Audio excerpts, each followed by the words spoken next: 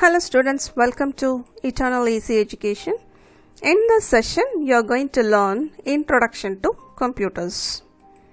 Content of this video is generations of computer, and you are going to learn first generation, second generation and third generation in this video. Before that, we'll learn or recall some of the terms. What is a computer? Definition for a computer is: it is an electronic device that processes the input according to the set of instructions provided to it and gives the desired output at a very fast rate. So first point, it is an electronic device. Why it is an electronic device? Because it needs power for its function. Whether it is a desktop or a laptop, we need the power supply for its functioning. So it's an electronic device. Second point, computer is doing the process. For what? It will take the instructions and do the process to the given input and give the desired output at a very fast rate. Input, process, output. User is going to give the input, computer is going to do the process, and it is going to give the output. The process is based on the instructions, and the process will take in a very fast rate. So computer is very useful for doing a calculation in a very fast manner. So what are the points? Computer is an electronic device. Next point, it will process the input given by the user according to the instruction, and it will give the desired output, and it will be in a very fast rate. Is it clear, children? Next, what you should know means, many are having this doubt. Computer is a hardware or software? Do you know the answer? It is an electronic device, so it is a hardware. Is it clear? But it is useless without the software, because whenever we buy a computer, after we switch on, we'll wait for the Windows screen. Am I right? 98% of India are using Windows. That means the operating system. After seeing the start button only, we'll say, okay, my computer is working. After switching on the computer, if we are not able to see the screen, means we'll say my computer is not working, right? So we need a software for its function. We can't use computer just buying as an electronic device. We need to install the required software. So as per the terminology, computer is a hardware, but we cannot use without the software. So being a computer science student, you must be clear with the concept, which is hardware and which is software. Is it clear, children? Now we are going to learn the generations of computer. Based on various stages of development, computers can be categorized into different generations. As per the book, we are having first, second, third, fourth, fifth and sixth generations.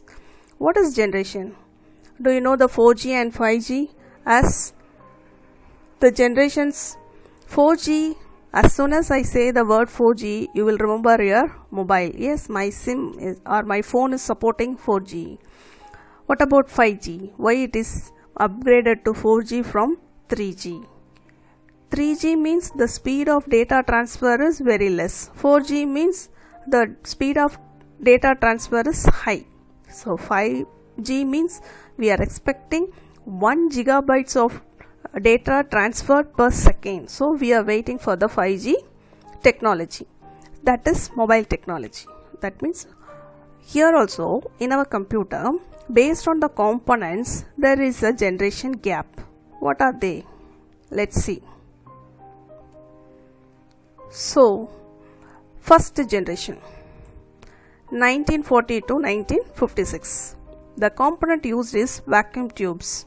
Then size is big, consumed more power, overheat, so it has malfunction. Then it used machine language. What is machine language? As we know, English, Tamil, French are many languages. computer also having a language. As we need the language for communicating with other people, we should know language, that is computer language, to communicate with the computer. So in your 11th standard, you are going to learn a computer language C++. So before that, there was a machine language. C++ is a high level language, that means user friendly. Whenever you read a line in the program, you will understand and it will be in English. But machine language is purely machine friendly. That means, do you know what language a machine can understand? As it is a digitalized machine, computer is a digitalized device. So it can understand only 1 and 0. So it will, if the program is written purely with 1-0 combination, then it is said to be machine language. If in your generation, if you are asked to learn machine language, no one will learn because of its toughness. Then there are some examples given here. ENIAC, ADVAC, UNIVAC. These are our computer names which are used in the first generation period. See the weight, 27 ton, and the capacity is 8 feet into 100 feet into 3 feet. It's more than a room size. I'll show you the picture. This is the first generation computer, ENIAC, Electronic Numerical Integrated and Computer, in the year of 1946. This whole room size is occupying the computer. Next is the second generation. The period is 1956 to 64. The component used is transistors. As the vacuum tubes are replaced by transistors, the size is smaller than first generation and the heat produced also less. Power consumed also less. Then they used punched cards. Then batch processing, multiprogramming. I will explain these things. What is punched cards, what is batch processing, and what is multiprogramming. Then, as I explained, machine language is machine friendly. So combination of 0 and 1 alone. Now they introduced assembly language. That means in the assembly language, along with the 1-0, there is a combination of number and the English word with the length of 3 letter or 4 letter, not more than that. Somewhat easier than the machine language. And the examples are IBM 10401, then IBM 1620, then UNIVAC 1108. These are the example computers used in second generation. We'll see the pictures now. So this is UNIVAC, second generation computer. Then this is IBM 401 and this is IBM 1620. These example names will come for one word. This is the punched card. Can you see the punches here? Gap or the space, like our punch machine. Nowadays our punch machines are in round shape, but here can you see a rectangle shape? There is a procedure for punching, and based on this they communicated the data or they communicated the information. It's one of our technology. Next, batch processing. Batch processing means set of instructions will be given this operating system, that is our Windows now. But before that the operating system will be different, but anyhow the working principle of operating system is same. What is the working principle of operating system? It is the intermediate between the user and the machine. So I'll stop with this line because we are going to learn what is operating system in detail in your 4th chapter. So as per now, you know OS is operating system. It is the intermediate between the user and the machine. So this operating system will do the job as a batch, that means as a group. Likewise, the instruction is given. This is one example for batch processing. So you have seen this in National Geographic channel, you can see many food factory. They will show how it is packed. Like here the machine is doing batch processing. As a group they are doing the task. Next one is multiprogramming. Multiprogramming means if more than one program stored in the main memory at the same time, if one job needs to wait, CPU switch to the another job. Then the first job finishes waiting, CPU will get back to the first job.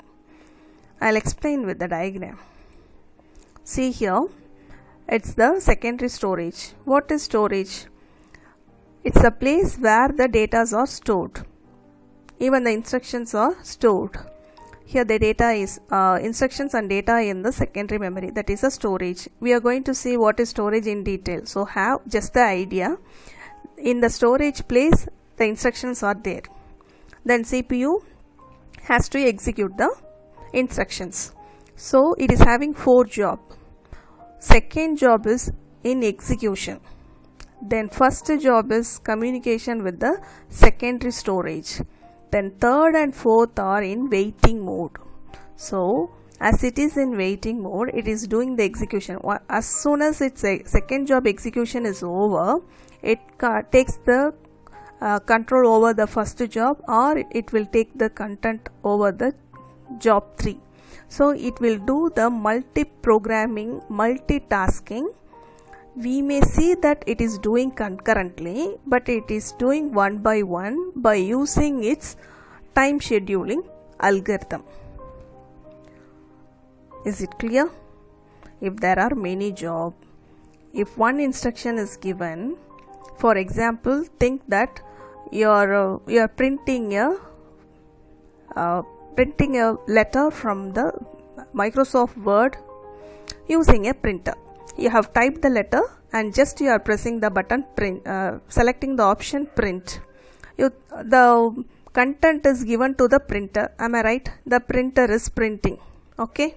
Same time, if you are working with the Excel file or if you are hearing some music, the printer will print, the music will play. Both is happening. That is multiprogramming. But CPU is only one person.